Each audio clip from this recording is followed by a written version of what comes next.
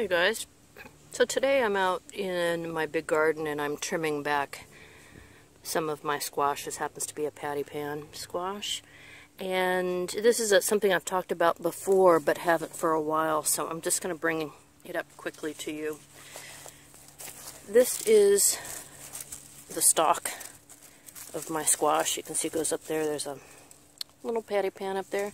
But you'll notice that the leaves at the bottom of the stalk, where it's thickest, are dying. And you might be wondering why are your leaves at the bottom dying but the ones at the top looking really good? And that's just natural. This is just the way squash are. I think it's because the stalk starts to get really thick and the leaves are no longer required. I don't know. Anyway, to keep your squash really healthy, what you want to do is come in and cut off any that just aren't looking great. You need to do this a few times while you're growing your squash. The reason is that your plant, instead of making more squash, is going to try to repair this leaf. And it's going to try to repair this leaf. Eventually they'll just dry up and fall off. And you can see that example right here. These have just dried up and they'll fall off.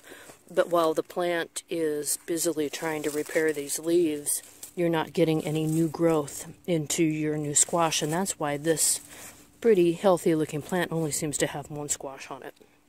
So I'm going to go ahead, clean this up.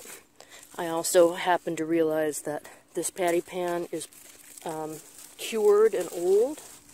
This is not one I'm going to want to eat, and you really should be light yellow. So it's been out here for a while and I've neglected this whole situation here. But you can see I still have flowers on it, so I should get some more squash here shortly. So I'm just going to go through and do a little cleaning, and I should get a bunch more squash. So anyway, your tip for the day: look at your squash once in a while and cut off the dead and dying leaves. Like all these gotta go. Alright, let me know if you have any questions.